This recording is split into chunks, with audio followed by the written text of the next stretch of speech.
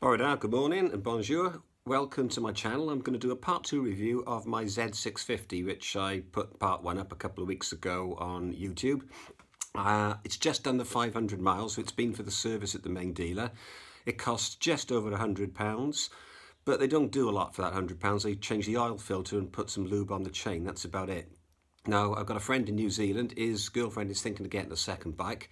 He's trying to persuade her to get one of these, but she's looking at a sports tourer.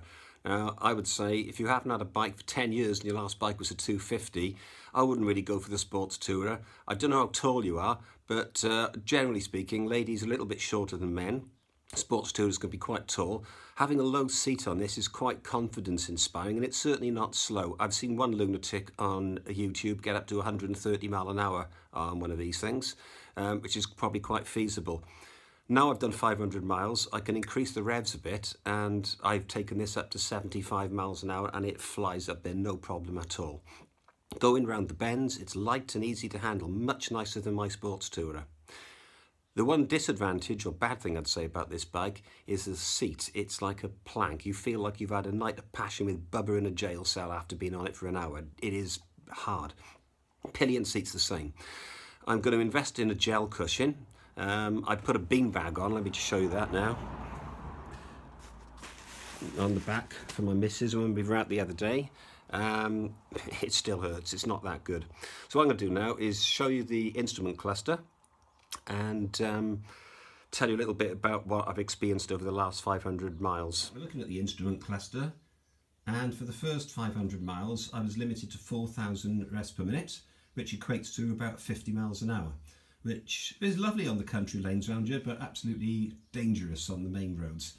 Now I can do the legal limit, it's not going to be a handicap. I was also getting up to 82 to the gallon out of this, which is fantastic, and that's doing up to the 50. I'd expect that to drop if I was doing motorway speeds, but nevertheless very impressive. So this is the dash.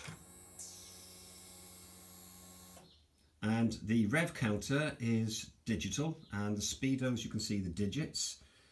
You've got trip meter and the odometer, the time, and you can also see your consumption, your average consumption, there we go, and what you're currently doing and any range left. So it's quite a useful dashboard. I quite like it, it's grown on me.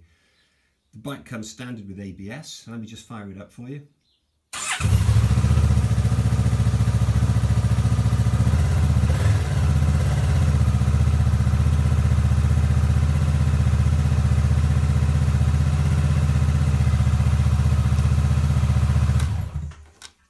The other thing I forgot to mention, it's got a digital gear display on there, so it tells you what gear you're in, which even after all these years of riding I find very, very useful.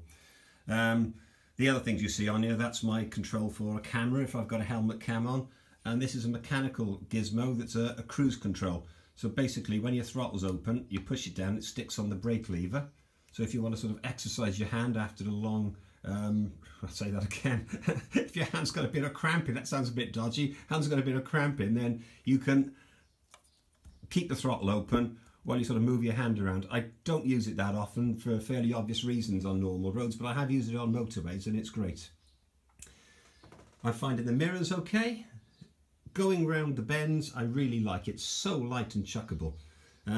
My missus found, apart from the hard seats, she found the room on the back, even though it looks the size of a postage stamp, actually absolutely fine. So overall, at the moment, I'm absolutely delighted with this bike. When I get up to 1,000 miles, then I'm going to do an oil change myself. That's not part of the Kawasaki maintenance schedule. So I'm happy then that any gunk, any metal from the factory when the engine was made, it will then be out, and then I can open it up to its full potential. But overall, absolutely cracking bike. You say it's a nice low seat height, and I'm really enjoying that. So I've got my feet flat on the ground and my knees bent, and it's quite comfortable. You feel like you're sitting in the bike when you're on it. I really like it. Anyway folks, I shall do another review when I put a few more miles on. Until then, bye for now.